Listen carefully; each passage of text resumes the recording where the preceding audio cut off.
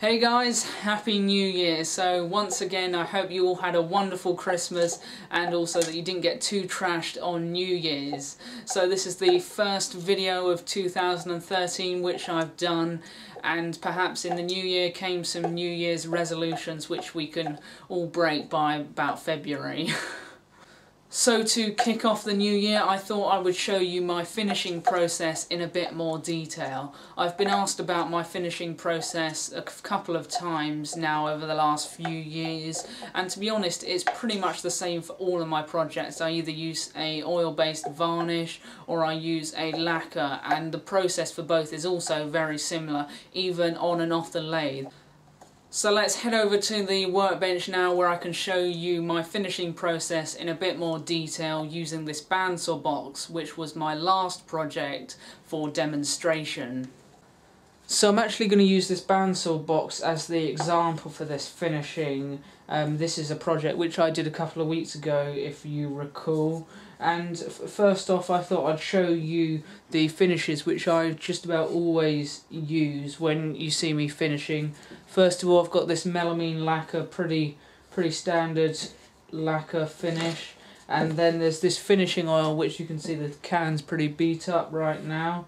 It's had quite a bit of use, it's fallen over a couple of times, but it's just really the base ingredients, I believe, are tung oil and linseed oil, and those sorts of finishes, like Liberon do that sort of finish as well, so I mean they're also pretty standard. So if you're wondering what they are, it's a finishing oil. But for this finish there, I'm actually going to use the lacquer, and I've just decanted some into this little plastic cup.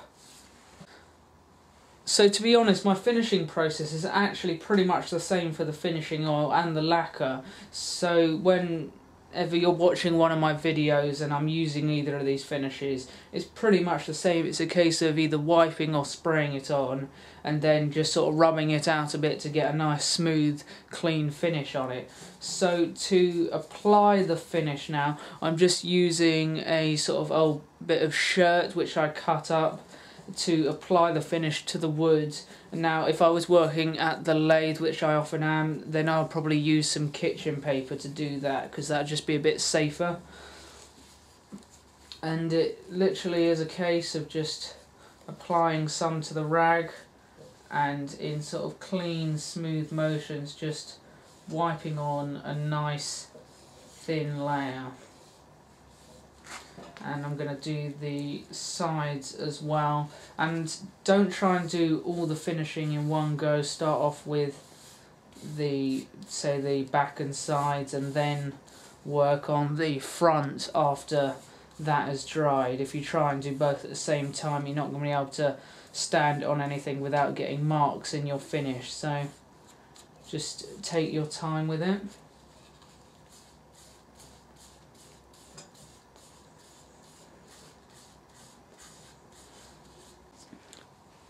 So with a coat applied to that now, I'm just going to lay it on a scrap of wood, and that allows any sort of drips to come off should they need to, rather than sticking it to the paper which I've laid down. And I will do exactly the same for all the other pieces again. So with these drawers, I think I'll probably start by applying finish to the inside of the drawers,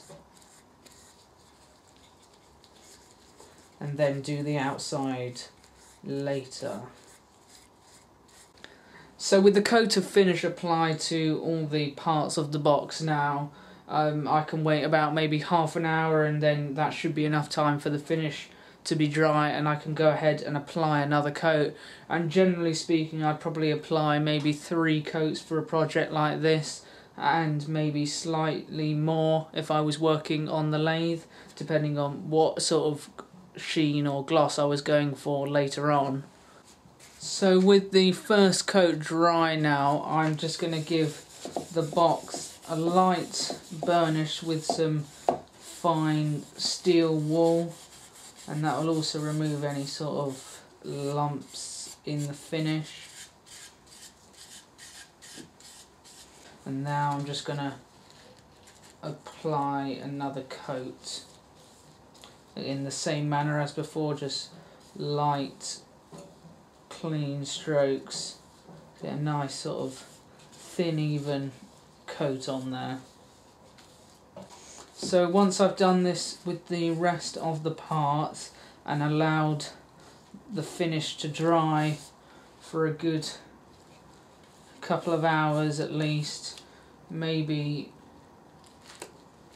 overnight or a couple of days if you have the time, then I can go ahead and give the finish a polish, or rub it out is the common phrase, and that just sort of removes any of the lumps and scratches, and I do that for both when I'm finishing with lacquer and with the oil as well, although with the oil really you're polishing it rather than removing the lumps and other things like that. So now the finish has had a good amount of time to dry, I'm going to begin with the polishing process, or called rubbing it out, and that's really a process of just sort of removing any imperfections in the finish. If I move it a bit closer, you might be able to see those little bits that have sort of built up from where it's been handled and other things like that, and just sort of getting a nice level clean finish. Now the way I do this is pretty simple, and once again I do pretty much the same for all of my projects, and it's really a case of taking some of this 4-out steel wool and just using some of this paste wax, and in this case it's brie wax, and I just apply some to the steel wool and then use the steel wool to give the surface a good rub down, and focusing on the areas that need the removal, and I do that for the entire piece. So after that it looks a little bit dull, and we've still got the paste wax on the outside of the box, and I'm just going to take a piece of kitchen paper and give it a good rub down